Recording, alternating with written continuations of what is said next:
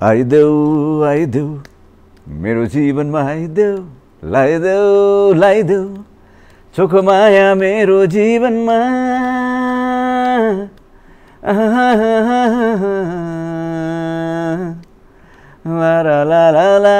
James प्रधानसँग time लिनको लागि हप्ता 10 दिन 15 दिनसम्म कुर्नु पर्थ्यो। स्टुडियोको कुरा गर्ने हो भने 2 महिना 3 महिनासम्म बुक हुने स्टुडियो म्युजिकको स्टुडियो नै होइन। हिजोको अवस्था के छ म्युजिकको? स्टुडियोहरूको कुरा गर्नु पर्दाखेरि अब पहिला जस्तो प्याक छँदै छैन एक तपाईँ पनि, किन भन्दाखेरि सबै आजकल मान्छेहरूले गीत बनाउने भनेको आफै बनाउने भइसक्यो। सजिलो छ कि पहिला जस्तो गाह्रो छैन। जेम्स प्रधानको त्यो स्टारडम त्यो भ्यालुलाई त सिद्ध्याउनु भयो नि त। कुनै बेला बम बोले गाउने जेम्स प्रधान, कुनै बेला आइदेऊ गाउने जेम्स प्रधान, खोइ त भन्ने के चाहिँ मेरो जिज्ञासा हो क्या।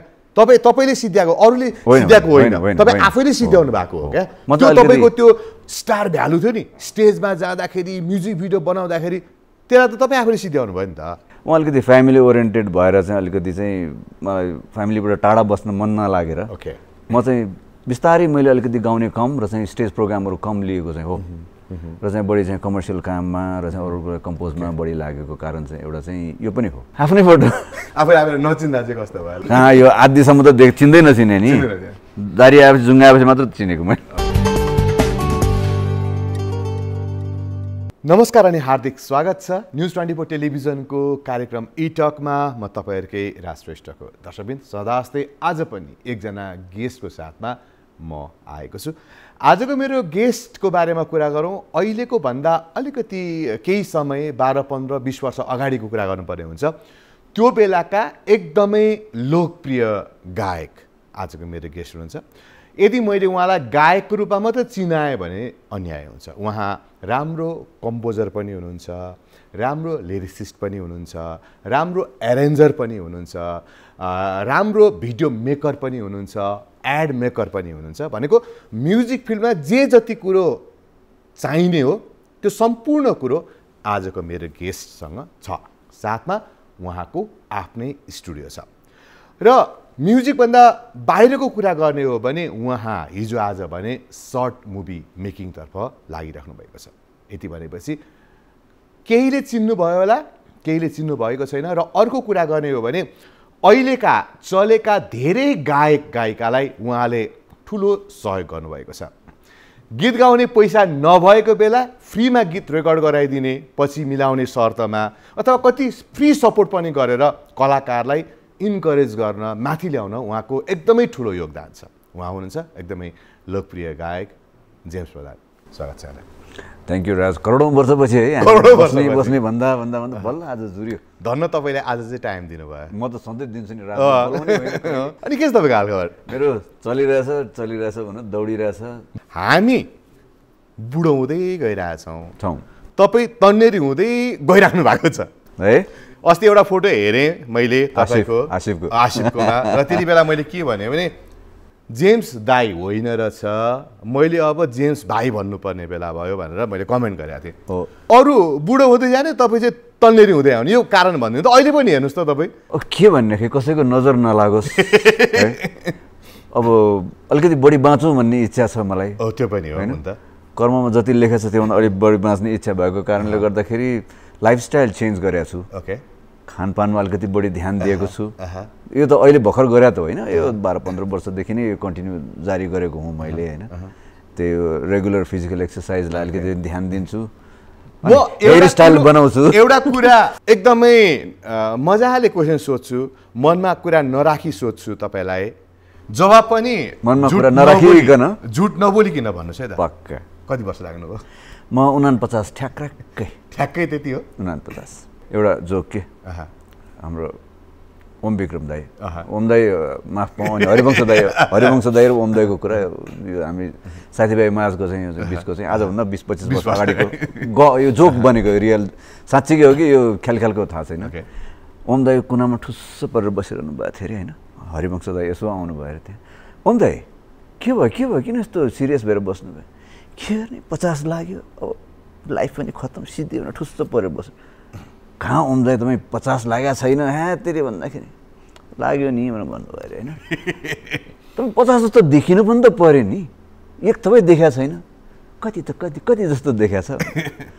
ठ्याक्क तपाईँ 49 जस्तो देख्नुभयो त्यस्तै भयो बिचरा ओमदा फेरि पीडित हुनुभयो जस मेन्टेन गर्नु भएको छ हिजो आजको व्यस्तताको कुरा गरौँ न अब म्युजिक फिल्डमा त म्युजिक फिल्डमै हुनुहुन्छ छोडेर जान सक्नु भएको छैन म्युजिक वर्क अहिले पनि काम गरिरहेको छ कुनै समयमा म्युजिक वर्कले हामीलाई पनि काम दिन्थ्यो हिजो आज हाम्रो जागिर पनि तपाईँले नै खान थाल्नु भएको छ हामीलाई बोल्नै दिनु भएको त्यो त के छ व्यस्तता के छ व्यस्तता खासै केही छैन त्यो अलिअलि गीतहरू कम्पोज गर्छु कहिलेकाहीँ अरेन्जहरू गर्छु अब फाटफुट यसो कमर्सियल एड्सहरू बनाउँछु 2-4वटा यसो बोल्ने मलाई पनि चान्स दिन्छन् 2-4वटा भोइस पनि म दिन्छु यसो 2-4वटा प्रडक्टहरूको लागि त्यो होइन त्यस्तो छैन बाबा म त्यस्तो पपुलर छैन भोइसमा होइन सर्टेन 1-2वटा ब्रान्डले मलाई चाहिँ साइन गराएर राखेको छ त्यति मात्र हो 1-2वटा ब्रान्डले गरेको छ अनि गरेछ अनि अरूलाई सुन्नु पनि पाउँदिनँ फेरि मैले त्यस्तो पनि छ है ओके अब कुनै समयको कुरा गर्ने हो भने जेम्स प्रधानसँग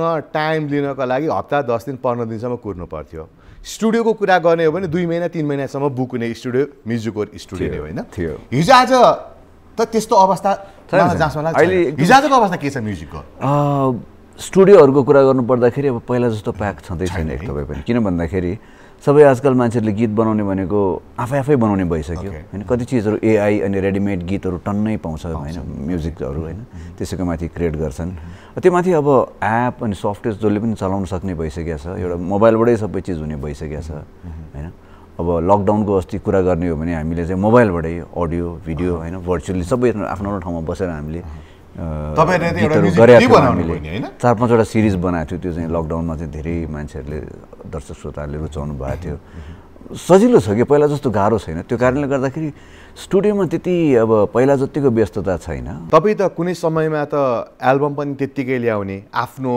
भोकलका एल्बम पनि ल्याउने अरूलाई पनि गेट टुगेदर नाम राखेर विभिन्न एल्बमहरू पनि ल्याउनु भयो नेपालमा चलेका गायिकालाई मौका दिनुभयो त्यस्तो व्यस्तता चाहिँ हिजो आज छैन गऱ्यो भने त हुन्छ नहुने होइन जस्तो लाग्छ अब पहिला जतिको फाइदा पनि छैन ओके होइन अब पहिला जस्तो नभइसक्यो कि जमाना बदलिसक्यो नेपाली म्युजिक फिल्डको अवस्था बिग्रिँदै गयो अब होइन अथवा भन्न मिल्दैन अहिले के छ भन्दाखेरि सरी एउटा पुरानो आर्टिस्टलाई एउटा नयाँ गीत रिलिज गर्नु पर्यो भने एउटा नयाँ आर्टिस्टलाई नयाँ रिलिज गर्नु पर्यो कि बराबरको स्ट्रगल छ प्लेटफर्म ठुलो छ र इक्वल छ पुरानो फेस भ्यालुले 10% 15% मात्र काम गर्छ होइन त्यस्तरी मेहनत गर्नुपर्ने अवस्था देखिराखेको छु अब जो चाहिँ अब अहिले चाहिँ चलेको छ एकदम हट केक छ उसको चाहिँ फेरि डुपर सुपर जुन पनि गीत चल्ने होइन अनि प्रोग्राम्सहरू पनि धेरै पाउने कमाइ पनि राम्रो भइराखेको छ अब हामी अब पुरानो मान्छेहरूलाई चाहिँ अब त्यस्तै प्रोग्रामहरू छैनन् होइन पुरानो गायिका बिस्तारै फेज आउट भएको हो त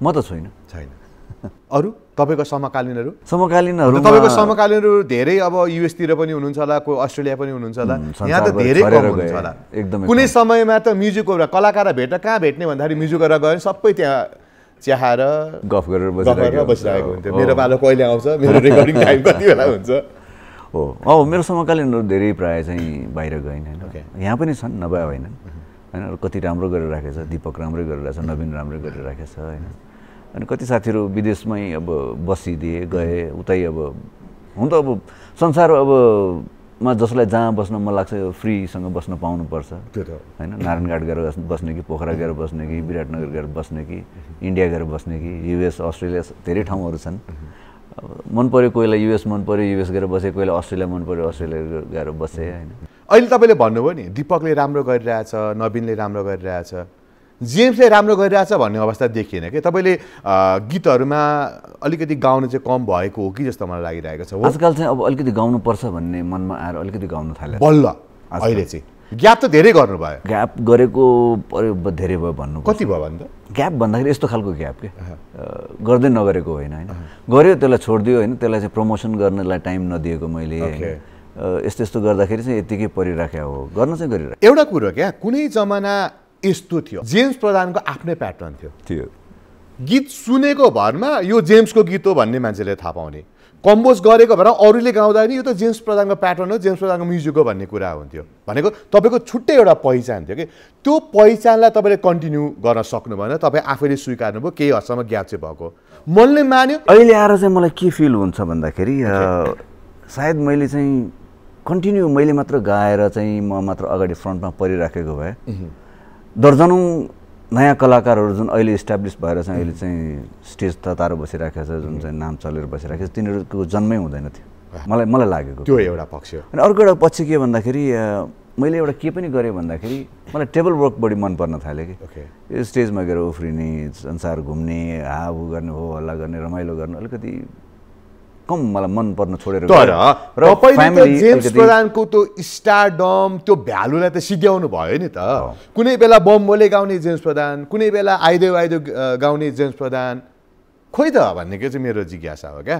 तपाईँले सिद्ध्याएको, अरूले सिद्ध्याएको होइन, तपाईँ आफैले सिद्ध्याउनु भएको हो क्या। त्यो तपाईँको त्यो स्टार भ्यालु थियो नि, स्टेजमा जाँदाखेरि म्युजिक भिडियो बनाउँदाखेरि, त्यसलाई त तपाईँ आफैले सिद्ध्याउनु भयो नि त। म अलिकति फ्यामिली ओरिएन्टेड भएर चाहिँ अलिकति चाहिँ मलाई फ्यामिलीबाट टाढा बस्न मन नलागेर म चाहिँ बिस्तारै मैले अलिकति गाउने कम र चाहिँ स्टेज प्रोग्रामहरू कम लिएको चाहिँ हो, र चाहिँ बढी चाहिँ कमर्सियल काममा र चाहिँ अरू कुरा कम्पोजमा बढी लागेको कारण चाहिँ एउटा चाहिँ यो पनि हो, नगरे होइन मैले। सिधा भाषामा मैले जेम्स प्रधानलाई यति बेला आरोप लगाउँदाखेरि जेम्स प्रधान पैसाको पछि लाग्यो, बिस्तारै गीतको क्रेज कम हुन थाल्यो, चाम कम हुँदै गयो, यता एड मेकिङमा पैसा धेरै आउन थाल्यो र पैसाको पछि लागेर आफ्नो म्युजिकको करियरलाई अलिकति डामाडोल बनायो। मैले आरोप लगाएँ जेम्स प्रधान। नो प्रब्लम, म मान्छु। हो है, मान्छु म। अब फेरि गर्नु जस्तो लाग्दैन? तपाईँ त राम्रो कम्पोजर हो। र अर्को कुरा मैले अघि ओपनिङमा नि भने, सम्भवतः त्यो बेलाका सुगम पोखरेलको बेलाको, अनिल सिंहको बेलाको, सञ्जीव सिंहको बेलाको कलाकारलाई तपाईँले साथ नदिनु भएको भए सायद त्यति हिट हुँदैन थिए कि म्युजिक ओरको साथ नपाएको त्यो अवस्थाको मान्छे, कम्पोजिसन तपाईँको आफ्नै थियो। अब फेरि त्यतातिर चाहिँ गरौँ अथवा म्युजिकमा फेरि लागौँ भन्ने चाहिँ लाग्छ लाग्दैन तपाईँलाई? लाग्दैन। म किन भन्दाखेरि म्युजिक भन्ने यस्तो चिज हो कि म्युजिकमा लागिसकेर इस्टाब्लिस भइसकेपछि कामै नभए पनि व्यस्त हुन्छ कि होइन। अहिले मैले हिसाब गरेँ बाहिरको काम नगरिकन म ताला लगाएर भित्र बस्ने भने म 1 वर्ष बिजी हुन्छु। ताला लगाएर बसेँ भने बस्दाखेरि पनि, किन भन्दाखेरि गर्ने कामहरू धेरै छ, धेरै काम छ होइन। जस्तै अब घर सफाइ गर्ने एउटा लिउँ इक्जाम्पल। अब आफ्नो पर्सनल कुरा गर्ने हो भने अब कतिवटा गीतहरू यत्तिकै परिराखेको छ, त्यसलाई चाहिँ गाएर चट्ट म्युजिक भिडियो बनाएर रिलिज गरेर त्यसलाई चाहिँ अब अगाडि बढाउने त्यो पनि छन् होइन। अब फिल्म बनाउनु पनि त्यत्तिकै मनपर्छ मलाई आजकल मर्मर थालेछ। अब त्यो मुभी कति स्क्रिप्टिङहरू मैले गरेर म स्ट्यान्ड बाई भएर बसेछु फिल्डमा उत्रिनको लागि। सायद यसमा उत्रिने हो भने पनि अब म अझै पनि यो ताला बन्द गरेर म चाहिँ तपस्या गरेर भित्र बसेँ भने म चाहिँ ब्लास्ट भएर बाहिर निस्किन सक्छु। तर यस्तो छ कि अब कहिले निस्किने कि ननिस्किने, के गरौँ के नगरौँ भन्ने चाहिँ कन्फ्युजन। अब निस्किउँ जस्तो लाग्छ अथवा अब ननिस्किउँ जस्तो लाग्छ, तपाईँको आत्माले के भन्छ? म त्यही कन्फ्युजनमा छु। म ल त्यस्तो कहाँ हुन्छ भन्दैछु नि, म कन्फ्युजन भइरहेको छु। म निस्कौँ कि ननिस्कौँ, के गरौँ के नगरौँ, अब सोचमा छु म अझै पनि। तर मैले पाइपलाइनमा राखिराखेको छु मेरो कामहरू। अब आज वर्षौँपछि भेट भएको छ, यहाँको आवाजको एउटा गीत सुनौ न। आइदेऊ मेरो जीवनमा आइदेऊ, लाइदेऊ चोखो माया मेरो जीवनमा,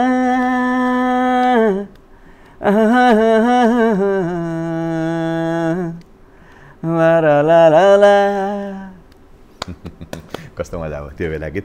त्यो प्याटर्नलाई अहिले सम्झिनु पर्दा नि, जस्तो अब जेम्स प्रधान एउटा प्याटर्न थियो, नवीन के भट्टराई अर्को प्याटर्न थियो, दीपक बज्राचार्य अर्को प्याटर्न थियो होइन। जेम्स प्रधानको त्यो प्याटर्नलाई सम्झिनु पर्दा त्यो प्याटर्नलाई अहिले फलो गर्ने कलाकारहरू कतिको छन् जस्तो लाग्छ? अब अहिले आएर चाहिँ धेरै खालका कलाकारहरू जन्मेका छन्, धेरै खालका म्युजिकहरू जन्मिसकेका छन् होइन। त्यसको चाहिँ अब फ्यान फलोवर्स, त्यसको चाहिँ त्यो खालको गीत सुन्ने पनि त्यत्तिकै मान्छेहरू बढिसकेका छन्। नयाँ नयाँ किसिमको ऱ्याप, हिपहप होइन, ज्याज पनि चलिरहेछ, नचल्या होइन, ब्लुज, रक, रेगे, धेरै किसिमको नेपाली। अब अहिले त अब यस्तो पनि छ कि अब एकोपेले यिनीहरू पनि चल्छन् होइन। धेरै खालका गीतहरू चलिरहेका छन् आजकल, सुन्नेहरू अडियन्सहरू बढिसकेका छन्। अब मैले अब कुरा गर्नु पर्दाखेरि अब मैले आफूले गाउने अहिले पनि म त्यही खालको गीतहरू म फलो गर्छु, अहिले पनि गाउँछु बनाउँछु। अब थाहा छैन, अब मैले चाहिँ अब के भन्दाखेरि ठुलो वाइड स्केलमा म चाहिँ जान सकिरहेको छैन। मेरो सर्टन युट्युब च्यानल र फेसबुक जति छ त्यतिकैमा म भर परिरहेको छु होइन। कारण थाहा छैन, सायद मलाई अब अरूलाई चाहिँ मैले गुहार्न मन नगरे जस्तो लाग्छ। अलिकति मेरो भाउ बढ्या हो कि फुइँ बढ्या हो कि अथवा उमेरले यस्तो मलाई चाहिँ अब अलिकति सिनियर आफूलाई सिनियर ठाने हो कि थाहा छैन। अब एकातिर ग्याप भइरहेको छ। अब अर्को खुसीको कुरा पनि म यहाँलाई सेयर गर्न चाहेँ। गएको केही समय अगाडि मैले सञ्जय दालाई फोन गरेको थिएँ, सञ्जय श्रेष्ठलाई। तपाईँहरूको टिमले जुन पुरानो एउटा चलेका कलाकार फेरि तपाईँहरू कन्सर्टमा इन्भल्भ भइराख्नु भएको छ, त्यो कुरालाई गरौँ न। केही दिन अगाडि तपाईँहरूले कन्सर्ट जानुभयो, त्योभन्दा अगाडि पनि तपाईँहरू इन्भल्भ भइराख्नु भएको छ। सञ्जय श्रेष्ठ, तपाईँ, ज्योति घिमिरे लगायतका कलाकारहरू अहिले जाँदाखेरि कन्सर्टमा चाहिँ तपाईँहरूलाई रेस्पोन्स कस्तो आयो? अहिले भन्दाखेरि अब यो कन्सर्ट गरिराखेको छु, नगरे अब छ नि होइन? त्यही त तर पहिला पहिला जस्तो छ नि एभ्री विकेन्डमा त्यस्तो खालको प्रोग्राम चाहिँ त्यस्तो इभेन्टहरू गरिराखेको छैन, कन्सर्टहरू गरिराखेको छैन। वर्षमा 2, 4, 5, 10 वटा गरिराखेको छ, महिनामा एउटा जस्तो भइराखेको छ नै भन्नुपर्छ।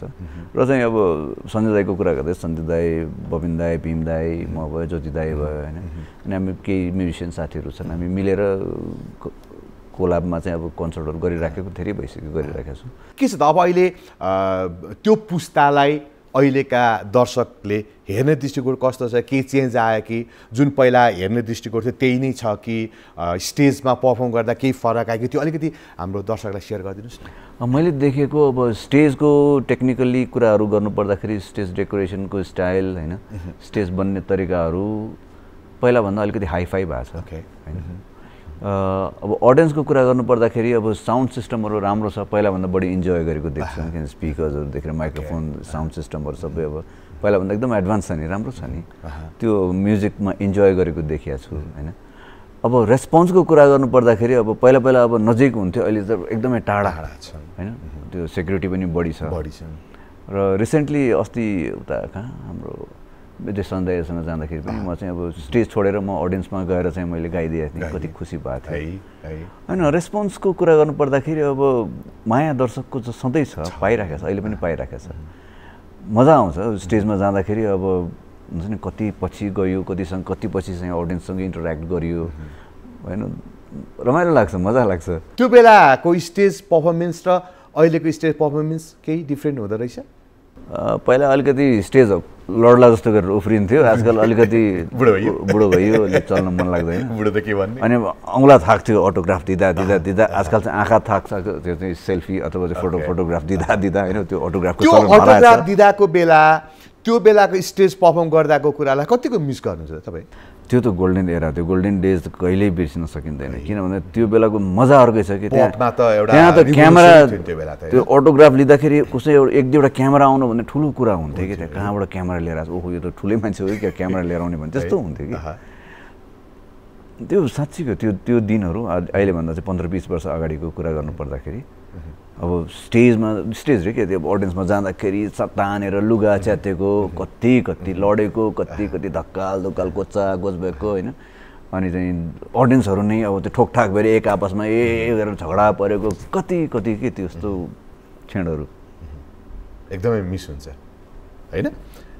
तपाईँको समकालीनहरू जस्तो अब नवीनजीसँग भेट हुन्छ होला, अहिले उहाँ त लागिराख्नु भएको छ, दिपकजीहरूसँग त भेट हुन्छ? भेटघाट भइरहेको छ, तर पहिला जस्तो चाहिँ फ्रिक्वेन्टली भेटघाट चाहिँ छैन होइन। अब कुनै ओकेजनमा, पार्टिजमा अथवा चाहिँ एउटै सोहरू पऱ्यो भने मात्र भेटघाट हुने। त्यति बेलाका कुरामा नि हुन त धेरै कुरामा यहाँले मिस गर्नुहुन्छ होला। त्यो बेलाका कुरामा यहाँले आज सम्झिनै पर्दा सबभन्दा धेरै मिस चाहिँ के हुन्छ त्यो बेलाको? त्यो बेला एउटा अब कस्तो भन्दाखेरि काम पनि, स्टुडियोको चाहिँ काम पनि हेर्नुपर्ने, म्युजिक अरेन्ज कम्पोज पनि गर्नुपर्ने, र आफ्नो क्यालेन्डर हेर्दैछ नि कुन दिन सो छ, कुन दिन इन्टरभ्यू छ, कहाँ कसले रेडियोले बोलाइरहेको छ, कुन चाहिँ टिभीले बोलाइरहेको छ, एकदमै टाइट स्केड्युल हुन्थ्यो कि एकदमै र चाहिँ एकदमै प्रायः जहिले पनि लेट नाइट होइन, सुत्ने उठ्ने ठेगान छैन। अब एकदमै स्वास्थ्य पनि एकदमै नराम्रो हुँदै गएकोहरू सम्झिन्छु म होइन। अब रमाइलो बढी होइन, हो हल्ला बेसी त्यस्तो हुन्थ्यो। अहिले आएर चाहिँ अब चेन्ज भएको छ, अब डिसेन्ट होइन, टाइममा सुत्ने, टाइममा उठ्ने होइन। त्यो गर्दाखेरि अब त्यस्तरी चाहिँ अब त्यसमा पहिला त्यसरी लागिरहनु पर्ने, त्यही रमाइलो भन्ने चाहिँ म चाहिँ त्यो चाहिँ मिस चाहिँ म खासै गर्दिनँ। समयअनुसार चल्नु पर्यो, समयअनुसार चाहिँ म चाहिँ चल्न खोजिरहेको छु। तर अहिले पनि भने नि, अहिले पनि अब कामै गर्ने हो भने ताला बन्द गऱ्यो भने 1 वर्षलाई बिजी हुन्छु क्या। गीत पनि गाउनुभयो, कम्पोज पनि गर्नुभयो, गीत पनि लेख्नुभयो, एरेन्ज पनि गर्नुभयो, रेकर्ड पनि गर्नुभयो, भिडियो पनि गर्नुभयो, सबै गर्नुभयो होइन। एड मेकिङमा आफ्नो ठाउँमा छ। कुन चाहिँमा चाहिँ बढी इन्जोय गर्नुभयो तपाईँले? म्युजिक फिल्डमा तपाईँले गर्न बाँकी केही छैन, एड मेकिङमा गर्न बाँकी केही पनि छैन, कुन चाहिँ मा चाहिँ इन्जोय गर्नुभयो, कुन चाहिँ पार्टमा चाहिँ बढी? मैले अहिलेसम्म इन्जोय गरेको चाहिँ कम्पोज है।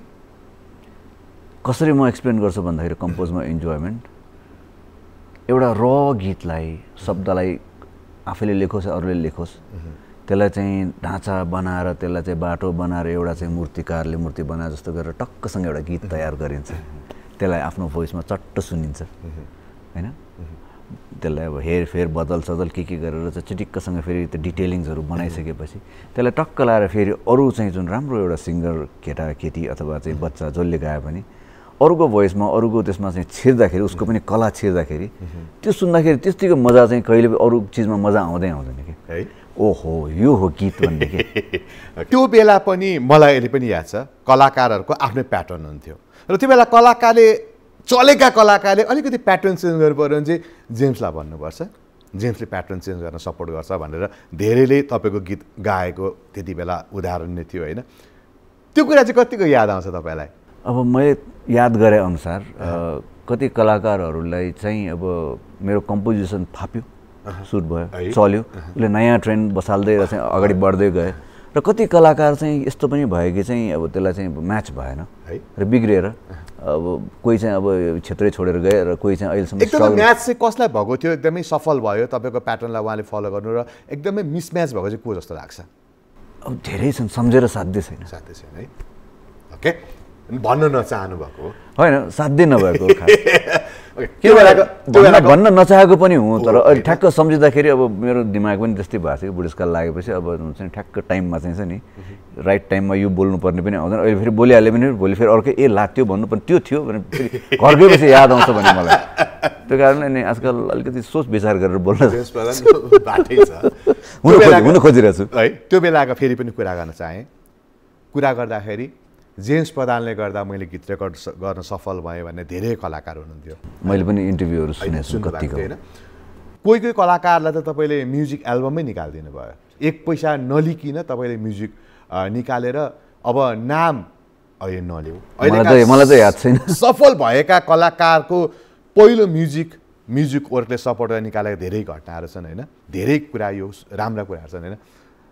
धेरैलाई इस्ट्याब्लिस गराउनलाई जेम्स प्रधानको साथ छ, हात छ होइन। यसलाई चाहिँ कसरी लिनुभयो, कस्तो लाग्यो त्यो बेलाको कुराहरू? सायद अब म एउटा इन्सिडेन्ट भन्छु, म प्लिज। एउटा कार्यक्रममा म गएको थिएँ, त्यहाँ चाहिँ एउटा चाहिँ कुन चाहिँ टेलिभिजनको चाहिँ क्यामेरा पर्सन थियो, ऊ चाहिँ नाम चलेको टेलिभिजन चाहिँ बिर्सेँ मैले, उसले मलाई एकदम केयर गरेर खिचिरहेको थियो स्टाइलले होइन। अनि प्रोग्राम इभेन्ट सक्यो, त्यसपछि आएर मलाई भेट्न आयो, यङ केटा थियो, यङ क्यामेरा नयाँ आयो, नमस्ते दाइ म हजुरलाई चिन्छु म, धन्यवाद होइन। हजुरलाई याद छ पहिला एउटा कुन चाहिँ बाल कार्यक्रममा चाहिँ हामी भेटेको थियौँ, कुन यादै छैन मलाई, अनि भन्यो तपाईँहरूले चाहिँ एकचोटि मलाई र हामी 4 जना बच्चाहरू थियो अरे, 4 जना बच्चाहरूलाई मैले अगाडि ट्याङ्कीमा पछाडि मोटरसाइकलमा सबैलाई कोचेर घर घर पुर्याइदिएको अरे मैले तपाईँले। अनि त्यो सुन्दाखेरि यस्तो आनन्द आयो कि मलाई, ओहो मैले यस्तो गरेँ।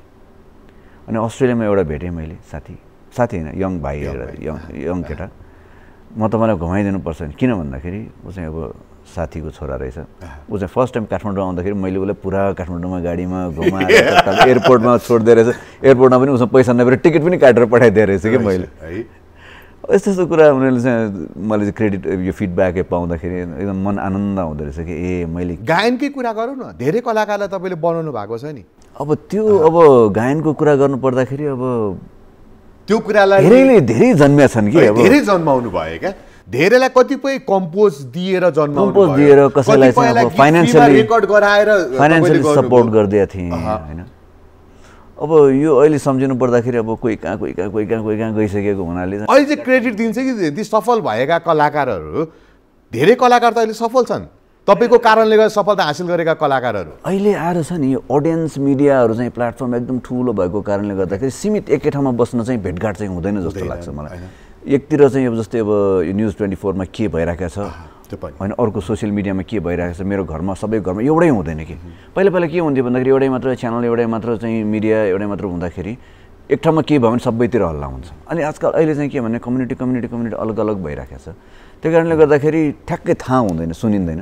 पहिला अब एउटा रेडियो सुन्दाखेरि अब भनौँ न अब सुगमले अब चाहिँ भनिरहेको हुन्छ मलाई थ्याङ्क्स गरेर ठ्याक्कै एकचोटि कानमा सुनेको कि जेम्स दाइले यो गरिदिनु भएको थियो त्यो गरिदिनु भएको थियो अब अहिले अब त्यो सुनिँदैन कि किन भन्दाखेरि अब धेरै भएर पनि हो र चाहिँ अब मलाई एउटा कुरा याद छ कि म अब यति बेला कलाकारको नाम नलिउँ होइन उहाँले एल्बम निकाल्ने मौका पाउनु भएको थियो कुनै एउटा कम्पनीले एल्बम निकाल्न तयार थियो गीत एक दुईवटा गीत रेकर्ड पनि भइसकेको थियो त्यो गीत मैले पनि सुनेको थिएँ रेडियो पनि बजाएको थियो तर गीत चाहिने भयो 8वटा गीत चाहिएको थियो त्यो बेला 8वटा गीत बजाएको थियो नि त होइन राखिन्थ्यो नि होइन गीत पुगेन गीत नभएपछि पैसा छैन र के गर्ने भन्दा ती कलाकार तपाईँको स्टुडियो जानुभएको थियो तपाईँले गीत रेकर्ड गराइदिनु भयो र एल्बम आयो जुन एल्बम सुपर डुपर हिट भएको थियो तपाईँलाई त्यो मैले नाम भनिनँ तपाईँलाई कलाकार याद भयो याद भयो झुट बोल्नु भएको त कसम याद छ ठिकै छ अब त्यो कुरालाई अलिकति भन्नु नि त होइन कस्तो लाग्थ्यो त त्यो बेला सपोर्ट गर्दा खुलेर सपोर्ट गर्नुहुन्थ्यो नि त किन मैले पनि देखेको कुरा हो क्या यो चाहिँ म आफैले देखेको कुरा हो क्या त्यो बेलाको कुरा देख्नु एउटा आनन्द पाउँछ जस्तै अब मैले देखेको छु कि दुःख मान्छेको स्ट्रगल होइन ऊ अगाडि बढ्न सक्ने कति कलाकारहरू छन् र कति रियालिटी सोजहरूमा जज भएर म चाहिँ गएको छु त्यहाँ चाहिँ अब तछाड मछाड गरेर चाहिँ होइन अब म अगाडि बढ्ने भनेर आउँछन् अब जजकै कुरा गर्नु पर्दाखेरि अहिले कति रियालिटी सोजहरूमा मलाई बोलाउँदाखेरि मैले चाहिँ जज बरु गेस्ट जज बोलाउँ मेन जजमा नगर्दिनँ किन बिचराहरू कति आशा लिएर आएको हुन्छ त्यहाँ चाहिँ अब त्यो हजारौँमा लाखौँमा एकजनालाई छान्नुपर्छ सबैलाई किक आउट गर्नुपर्छ त्यो मनले मान्नै छोड्यो मन कमजोर भएर गयो जस्तो कमलो भएर गयो हो कि के हो अब मलाई अब त्यसको सट्टा अब चाहिँ भनौँ न अब त्यस्ताहरूलाई चाहिँ बरु चाहिँ सहयोग गरेर उसलाई फाइनेन्सियली चाहिन्छ कि उसलाई होइन के सहयोग चाहिन्छ रेकर्डिङ गर्ने भए गर कम्पोज चाहिन्छ भने म दिन्छु गर होइन अगाडि बढ सक्यो भने सक्यो सकेन भने सकेन ट्राई गर उसको आत्मा खुसी हुन्छ ऊ खुसी देख्दाखेरि मलाई चाहिँ कति खुसी लाग्छ रमाइलो लाग्छ मेरो कारणले ऊ खुसी तपाईँको कारणले गर्दा सफलता हासिल गरेर अहिले म्युजिक फिल्डमा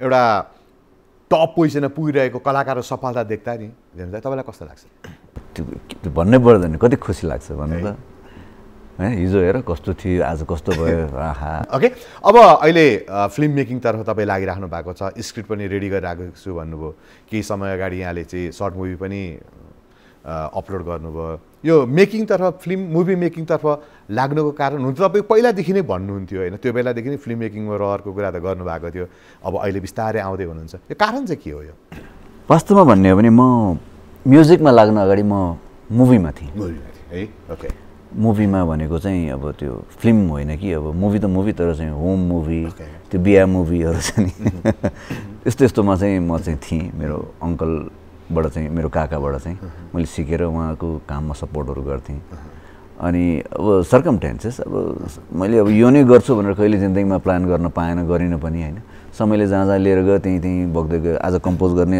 काम आएन घाट गरेर कम्पोज गर्दै पहिले एड बनाइदियो भनेर बनाइदियो तर भोइस राम्रो सक्यो एउटा बोल्दा 2 लाइन भनेर दिएछ त्यो पनि बोलिदिएछ होइन अब यसो गर्दा गर्दा अब क्यामेरा किन्यो मोबाइलमा अब छ सबै चिज छ नि त आजकल होइन यसो खिच्दाखेरि यस्तो यो फिल्म यसो कुनै फिल्म हेऱ्यो भने यो फिल्म भन्दा त बरु आफूले पनि यसो ट्राई किन नगर्ने भनेर यसो सर्ट फिल्महरू बनाएर हेऱ्यो होइन अनि त्यहाँपछि अब मेरो अब छोरी पनि अब मास्टर्स भर्खर सकायो भने फिल्म मेकिङमा अब सायद अब बाउ छोरी मिलेर पनि केही गरिन्छ होला मलाई पनि धेरै सपोर्ट पाएको छ आफूले पढ्न नपाए चिजहरू चाहिँ उसबाट चाहिँ पढाएको छ होइन धेरै कुराहरू ज्ञान पाएको छ यसरी नै हो अब इच्छा मेरो पहिलादेखि फिल्म बनाउने त हो नभए होइन होइन अहिले पनि अब स्क्रिप्टिङहरू गरिरहेको छु कहिलेसम्मको सोचाइ छ त अब थाहा छैन स्क्रिप्टिङमै गइसकेपछि केही न केही त होला नि तपाईँको केही पनि छैन थाहा छैन कहिलेसम्म हुन्छ थाहा छैन अब के थाहा मलाई मुड चल्यो भने भोलिबाट ल प्याकअप लजाउँ भनेर म जान पनि सक्छु होइन भने 10 वर्षपछि नजानु सक्छु नजानु पनि अनि यसको हैन म सबै चिज छ एउटै चिज नभइराखेको छ कि त्यो आर्टकै मैले बेला बेला भनिराख्छु जेम्स पता मुडी हो हिजो आज मुडी बन्या हो होइन होइन होइन म मुडी पहिल्यैदेखि थिएँ कि आज बन्या होइन म पहिल्यैदेखि मुडी हो त्यही भएर पनि पहिले गर्ने भने कन्फर्म नभएको हो कि मलाई मुडी भने त्यही हो मलाई मन लाग्यो भने कि त मैले छोरीलाई नै बोलाएर अब बाबासँग मुभी मेकिङमा कहिलेदेखि लाग्ने भनेर छोरीसँग कुरा गर्नुपर्ने हो कि थाहा छैन तर म लाग्छु पक्कै लाग्छु म अहिले पनि स्टडी गर्दैछु सिक्दैछु मैले भने नि म अलिकति आँट भइराखेको छैन मलाई लाग्छ समयमा मैले नपढेको कारणले गर्दाखेरि अहिले पढ्नुपर्ने भइराखेको छ समयमा नलिएको थाहा नपाएको चिजहरू अहिले ज्ञानहरू मैले लिइराखेको छु बच्चाहरूसँग सिनियर्ससँग जुनियर्ससँग सबैसँग सिक्दैछु हेरौँ चाँडै नै। अब मुभी मेकिङ पनि फरक भइसकेको छ। त्यही त के छ तपाईँको कुन प्रकारको, जस्तो अब मेन स्ट्रिमकै मुभीमा जाने हो कि कमर्सियल मुभी हो कि आर्ट मुभी हो कि सर्ट मुभी, के छ तपाईँको प्लान चाहिँ के छ त? मेरो छैन, मेरो यो नि भनेर छैन, मेरो धेरै किसिमको, मलाई सबै किसिमको गर्न मनपर्छ पढ्न चाहिँ हैन। तर बढी मलाई मनपर्ने चाहिँ थ्रिलर खालको हो। त्यो पनि अब based on true story, true इभेन्टहरूलाई लिन पायो भने झन् मजा आउँछ जस्तो लाग्छ मलाई, आफैले बनाएर इमेजिनर भन्दा पनि। सबै खालको म स्टडी गर्दैछु र चाहिँ कति चिजहरू ग्राब गरेर स्क्रिप्टिङहरूमा चाहिँ मैले तानेर राखी पनि राखेको छु। सायद भविष्यमा चाँडै सम्भावना छ, तर कहिले हुन्छ थाहा छैन। अब फेरि म्युजिकको कुरा गरौँ त। अब नयाँ कम्पोजरहरू, नयाँ गीतहरू केही ल्याउँदै हुनुहुन्छ कि? रिसेन्टली एउटा गीत निकालेको छु मैले। आइसक्यो? मेरो 25 वर्षको म्युजिक मेरो चाहिँ करियरको सेलिब्रेसन गरेर एउटा गीत निकालेको छु। तर त्यो गीतमा चाहिँ मैले चाहिँ के भन्दाखेरि मेरो बाल्यकालदेखि लिएर चाहिँ अहिलेसम्मको चाहिँ दिनहरूलाई सम्झेको छु मैले। र त्यसको भिडियो बनाउन पाएको छैन, तर चाहिँ अहिले एआईको चाहिँ फोटोसोटहरू ग्राब गरेर बनाएर युट्युबमा राखेको छु। समय बितेको पत्तै भएन। सुनौँ न। म सानै थिएँ, केही थाहै थिएन, याद मात्र अलि छ मसँग, बिति गयो दिन रातहरू, समय बितेको मलाई पत्तै भएन, समय बितेको मलाई पत्तै भएन, समय यति छिटो गएको पत्तै भएन। रियालिटी आफ्नै मनका कुरा। यो चाहिँ मेरो आफ्नो स्टोरी, जुन चाहिँ जन्मिएदेखि अलिअलि पहिलो के याद भएको छ त्यो चिजहरू, बच्चामा खेलेको, भाङ्रा गुडाएको, गुच्चा खेलेको, स्कुलबाट बङ्क गरेको, टिचरको पिटाइ खाएको, बाउ आमाको गाली खाएको, यस्तै कुराहरूलाई चाहिँ लिएर चाहिँ अब हैन, अब बिहा गरेको, बच्चा भएको यस्तो दिन। अबको कुरा के गरौँ जस्तो लाग्छ तपाईँलाई? अब यो फिल्डमा लागेर हैन, अझै बाँकी केही छ कि? जस्तो मैले अघि भने तपाईँले अब म्युजिक फिल्डमा गर्न बाँकी केही छ जस्तो लाग्दैन, तर पनि तपाईँलाई लागेको छ कि यो चाहिँ मैले गर्न पाइनँ अहिलेसम्म, यो उमेरसम्म आइपुग्दा 49 वर्ष लागिसकेँ, यो चाहिँ मेरो बाँकी छ भन्ने त्यस्तै केही छ? बाँकी त छ, धेरै चिज छ गर्न। जस्तै म्युजिक फिल्डमा मैले यो यतिसम्म गरेँ, यो चाहिँ बाँकी छ भन्ने छैन कि क्या हो? फिल्म बनाउन बाँकी छ भन्नलाई सर्ट चाहिँ बनिसक्यो, मुभिजको कुरा आयो, फिचर बाँकी छ, त्यही हो फिचरको लागि। एड मेकिङमा पनि एड बनाइहाल्नु भयो हैन। म्युजिकमा कम्पोजदेखि लिएर, गाउनेदेखि लिएर, लेख्नेदेखि लिएर, रेकर्डिङ, एरेन्ज सबै गरिहाल्यो होला। केही बाँकी छैन जस्तो छ है राज। अब भकेलाई कन्टिन्यू मात्र गर्नु मलाई लाग्छ सबभन्दा राम्रो त्यही हुन्छ। तपाईँको आफ्नो बेलाका सबभन्दा मनपर्ने एकजना गायकको नाम लिनु पर्यो भने कसलाई दिनुहुन्छ? मेरो समयको अब एकजना कसरी लिने, त्यत्रो गायकहरू छन्। 3 जना भन्नु नि त। रिसाउँदैन फेरि 4 जना, चौथो पाँचौँ रिसाइहाल्छ नि। गायिकाको भन्नु मिल्छ? त्यो पनि त्यस्तै त हो नि होइन। मलाई याद भए अनुसार त्यतिखेर भर्खर स्ट्रगल गर्नेहरूमा चाहिँ अब सुगम थियो, सबिन राई होइन, मौसमी गुरुङ थियो होइन, अरू को थियो, अनिल सिंह थियो, सञ्जीव सिंह थियो, के प्रेम लामा थियो, धेरै थियो राम्रो गाउनेहरू जुन मसँग नजिक पनि थिए उनीहरू होइन। अनि कति त अझ मसँग काम गरेकाहरू, अराज केशव, मोहित मुनाल, यिनीहरू पनि अब चाहिँ आफ्नै अब अहिले प्रोडक्सन, अब अहिले आफैले प्रोडक्सन गरिरहेका छन् होइन। मोहितको आफ्नै स्टुडियो छ, प्रोडक्सन गरिरहेको छ। अराज त अहिले अस्ट्रेलियामा छ जस्तो लाग्छ मलाई होइन। उहाँहरूलाई सम्झिनु पर्दा चाहिँ, किनभने उहाँहरूले पनि तपाईँलाई गुरु मान्नुहुन्छ होइन, उहाँहरूले भन्दाखेरि तपाईँकै कारणले गर्दा आज मोहित भइरहेछ, अराज भइरहेको छ। प्रार्थनाले आफ्नो किसिमको कुरा गर्छ, एड मेकिङमा तपाईँले प्रार्थनालाई मौका दिनुभएकै हो। अनि यस्तो छ कि अब यो अब क्रेडिट लिने र क्रेडिट दिने भन्नेलाई म ठुलो चिज कुरा मान्दिनँ। यति सम्झिँदाखेरि किन भन्दा म के भन्छु भन्दाखेरि नि, उनीहरूको जुन छ नि भाग्य राम्रो, उनीहरूको कला, उनीहरूको चाहिँ क्षमता भएर नै उनीहरू आयो कि। हिजो अब मन नभएको भए सायद अरू कुनै न कुनैबाट आउँथ्यो नै कि। अब यसले चाहिँ अब यो मैले गरेर यो आएको, त्यसले गरेर त्यो आएको भन्न चाहिँ मिल्दैन। तर मैले चाहिँ के चाहिँ भन्न सक्छु भन्दाखेरि अघि पनि भने मैले, यदि म म्युजिक मैले चाहिँ गाउने र चाहिँ स्टेज चाहिँ ओगटेर बस्ने हो भने चाहिँ नि दर्जनौँ कलाकार जन्मिँदैन थियो भने त्यस्तै मैले होल्ड गर्न सक्थेँ कि। तर मैले चाहिँ उनीहरूलाई चाहिँ अब यो पुस्ता हस्तान्तरण गरेर जस्तै गरेर पहिला नै अब चाहिँ आफू अलिकति पछाडि बसेर गरोस् भनेर चाहिँ मलाई चाहिँ टेबल वर्क बढी मनपर्ने भएकोले म कम्पोज गर्छु, बरु म होइन अरेन्ज गर्छु। त्यसरी नै म अलिकति चुप लागेर बसेर सबैलाई अगाडि बढाइदिएको हो कि। अब मसँग केही फोटोहरू छन्, तपाईँले चिन्नुपर्छ। ओके ओके यो लिनुहोस्। यो त खाली देखिरहेको छ। खाली देख्नुहुन्छ, तपाईँले देख्नुहुन्न नि यति बेला त हेर्नु पाउनुहुन्न। अब म उहाँको क्लु दिन्छु। उहाँ राम्रो गायिका हुनुहुन्छ र उहाँले तपाईँसँग पनि काम गर्नुभएको छ होला। ओके त्यो त धेरै छन् त्यस्तो राम्रो गायक मसँग काम गरेकाहरू। भन्नु मतलब तपाईँले उसको उमेर भन्नु त सबभन्दा पहिला। अब गायिका झन्माथि नि उमेर पनि कसरी भन्ने? नेवार होला, नेवार कसरी भन्दै अब नेवार मेरो कन्टेम्पोरेरी हो? होइन होइन, तपाईँ हामीभन्दा जुनियर हो। जुनियर हो। तर उहाँको सफलतामा तपाईँलाई पनि धेरै किसिमको क्रेडिट दिने ठाउँ चाहिँ छ। यो नेवार भनेपछि साक्य हुनुपर्छ पक्कै पनि। अब ठ्याक्कै गेस गरे अनुसार हामीभन्दा धेरै चाहिँ जुनियर हो भने चाहिँ यो प्रार्थना हुनुपर्छ। स्योर हो है, हेर्नु हो।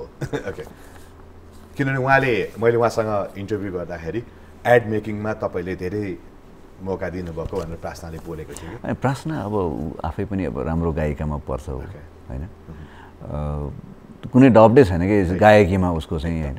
अब उसलाई चाहिँ अब मैले अब युटिलाइज गरेको भन्नुपर्छ उसको भोइसलाई होइन, उसको कलालाई।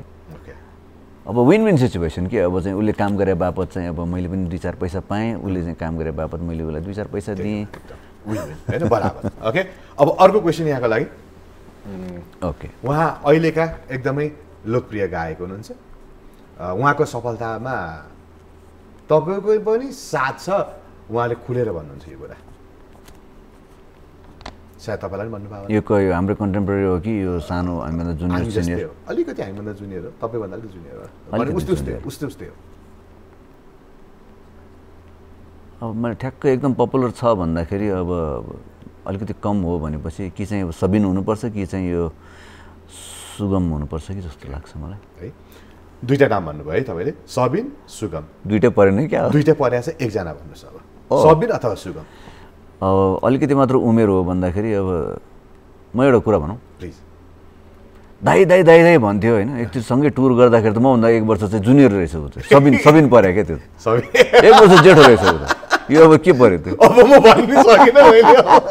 सबिन दाई हो कि भाइ मैले भन्न सकिनँ। सबिन र सुगममा एकजना फोटो छ त्यहाँ। म कसरी थाहा भयो त? यसरी देख्ला भनेर अलरेडी 3-4वटा पेपर लगाइदिएको छ। गेस गर्नु भएन भने म हेर्ने मौका दिइहाल्छु नि। ओके अलिकति मात्र सानो हो भनेपछि सुगमै हो कि जस्तो लाग्छ। हो स्योर जस्तो लाग्छ। सबिन चाहिँ तपाईँभन्दा ठुलो त्यसै भए? हेर्दा चाहिँ मभन्दा सानो देख्छ ऊ, तर ऊ चाहिँ 1 वर्ष जेठो रहेछ मभन्दा। हेर्नुहोस् त। यहाँले सुगमलाई सम्झिनु पर्यो भने कसरी सम्झिनुहुन्छ? 0 1 MB रेकर्डिङ गर्दाको अवस्था, फेरि त्यो दिन सम्झ्दै? होइन, मलाई कहाँसम्म याद छ भन्दाखेरि मैतीदेवीमा चाहिँ तरकारी किन्दै थिएँ। तरकारी किन्न बाहिर गएर थिएँ, एउटा यङ केटा आयो, दाइ नमस्ते गरेर। नमस्ते भाइ भनेर।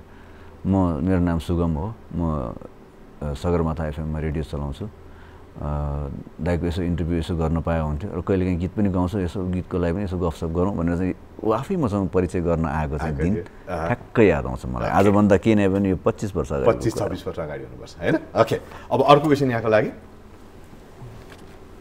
त्यो बेलाका लोकप्रिय गायिका मध्येकी एक? कुन समुदायको? सबै समुदाय नै मैले भन्नुभयो नि, त्यो त थाहा भइहाल्छ नि। नेवार समुदाय त्यो बेलाको एकदम पपुलर, हाम्रै कन्टेम्पोरेरी, मेरै कन्टेम्पोरेरीमा मभन्दा अगाडि आएको कि पछाडि आएको? उस्तै होला। त्यसो त थाहा भएन। नलिना भनौँ भने मभन्दा अगाडि आएको हो होइन? नलिना तपाईँभन्दा सिनियर हो? मभन्दा सिनियर हो। ओके अब अरू 1-2वटा गीत भन्नु त, जस्तै गीतै भने त चिनिहाल्नु। नेवार हो? नेवार नलिनै हो त्यसो भए, पक्कै पनि नलिना। हेरिदिउँ भन्दै सबै फुस्काउनु खोजेर कहाँ हुन्छ त? गीत भन्ने रे नेवार समुदाय रे होइन, अब चिटर भइहाल्यो होइन। गेम भनेको यही त हो नि। गेम अब चेस खेल्दाखेरि अनेकौँ चालहरू हुन्छन्। ओके उहाँ ब्यान्डसँग सम्बन्धित हुनुहुन्छ, एकदमै लोकप्रिय हुनुहुन्थ्यो त्यो बेला, तपाईँभन्दा सिनियर हो। फेरि मैले उहाँलाई धेरै बुढो बनाएको पनि होइन फेरि। ओके कुट्ला भनेर भोलि भेट्दाखेरि राज के भन्छौ यार, म बुढो भएको छैन भन्दा कहाँ के अरे तैँले मलाई बुढो भने भन्न 1-2वटा क्लु पाऊँ? ब्यान्डसँग सम्बन्धित। ब्यान्डसँग सम्बन्धित। ओके उहाँको ब्यान्ड एकदमै पपुलर त्यो बेला पनि। ओके, यो ब्यान्ड उहाँको पीबाट आउँछ अगाडि? पीबाट त्यो त भन्दिनँ। उहाँ थापा हो? सबै भन्दिनँ अब, एकदमै उहाँको गीत हिट गाएको ल। कस्तो गीत गाउनुहुन्छ? उहाँले पछि फिल्मतिर पनि काम गर्नुभयो, म्युजिकको काम गर्नुभयो। कम्पोजर पनि हो? कम्पोजर पनि हो। गिटारिस्ट पनि हो? भन्दिनँ, भन्नु पऱ्यो नि। म भनिदिइहाल्छु नि त्यो त। अब मैले यस्तै खालको क्वेसन एउटा फोटो देखाएर ल यो को भन्यो यो भनेर पत्ता हुन्छ। यति त भन् कहाँ, मैले यति त कहाँ क्लु दिन्छु त नि तपाईँलाई। ब्यान्डसँग सम्बन्धी मेरो कन्टेम्पोरेरी म त सिनियर हो, हामी सँगै काम गरेका छौँ। गर्नुभएको छ ल? गिटारिस्ट हो होइन थाहा छैन, भन्दिनँ भन्नु पऱ्यो नि। उहाँ गिटार पनि प्ले गर्नुहुन्छ, पियानो पनि, किबोर्ड पनि प्ले गर्नुहुन्छ, त्यो हो नि त फेरि कलाकार भएछ त्यो हो नि त। होइन, अब मैले काम गरेको अब मेरो मभन्दा अलिकति सिनियरहरू भनेको चाहिँ अब यसो याद गर्दाखेरि अब दीपक थापा छ, सचिन सिंह दाई हुनुहुन्छ, अर्को को थियो अमुल कार्की हुनुहुन्छ, त्योमध्ये अब कोही पर्या छैन, हेर्नुहोस् त एकचोटि को हुनुहुन्छ। कहाँ ब्यान्डसँग सम्बन्धित छ त नि? माया मेरी माया, यो मुटुलाई हामीभन्दा अलिकति सिनियर हो त, धेरै सिनियर हो नि। अनि मैले दाइलाई कहाँ उहाँ 60 पुग्नु लागिसक्यो, हामी 50 पुगेको छैन। सञ्जय दाइलाई हामी त्यस्तो धेरै बुढो भनेर मार्दैनन् फेरि। त्यही त भने मैले अघि भने राज के भनेको यार भन्दा होला भने होइन त। सञ्जय सरी है, त तपाईँलाई अलिकति हामीले चाहिँ बढी उडायो जस्तो लागिरहेछ। Always respect, we always love you. दाइलाई उडाएर के गर्नु भन्दा म उहाँको कुरा गर्नु पर्दाखेरि यो औँला छ नि, औँलामा रातो घाउ दाग दाग दाग हुने गरेर माया मेरी मायाको प्लकिङ बजाएर गीत गाउँथ्यौँ हामी सानो बेलामा, भर्खर सुरुवात गर्दाखेरि। र सबैलाई माया गर्ने एउटा राम्रो कलाकार हो सञ्जय श्रेष्ठ, एकदमै केयरिङ, एकदम केयर गर्ने मान्छे है त। ओके, अब ल यो अन्तिम क्वेसन तपाईँको लागि। उहाँ राम्रो कम्पोजर पनि हो, राम्रो गीतकार पनि हो, राम्रो गायक पनि हो। त्यो बेलाकै कुराहरू छ। मैले उमेरमा हामीभन्दा सिनियर कि जुनियर? त्यस्तै कन्टेम्पोरेरी एउटै आउँछ। के थाहा अब यहाँ पछाडि लेखिरहेछ, लेखेको छैन। होइन कुनै एउटा रिलेसन भन्नु, योसँग यो गरे, यो काम गरेको थियो भनेर। मलाई मनपर्ने मान्छे हो रिलेसन। मलाई नि तपाईँको मनमा कसरी बस्न सक्छ र? अब कसरी थाहा हुनु, थाहै पाएन अहिले त। एक दुईवटा क्लु दिनु न, अर्को क्लु दिने। फरक प्याटर्नकै कलाकार हो, फरक प्याटर्नमै आउनुपर्छ भन्ने कलाकार हो। ओके, अनि अर्को एउटा सबै दिइदिनु हजुर, नत्र पास हुन्छ। अब तपाईँलाई अन्तिम क्लु दिन्छु है त। सरनेम भन्नु? सरनेम सबै भनेर कहाँ हुन्छ? होइन, मैले मेन नेम त मागे होइन नि, भन्दिनँ। त्यो मिडल नेम ल, निवार हो पनि ल। एकदमै लोकप्रिय गायक, त्यो बेलाका लोकप्रिय गायक, लोकप्रिय सङ्गीतकार, लोकप्रिय गीतकार हो ल। एरेन्जर पनि ल। त्यतिसम्म भयो। म यहाँभन्दा म जान्न। थाहा भएन। हेर्नुहोस् त, यो तास यस्तो गरेर खोले जस्तो कि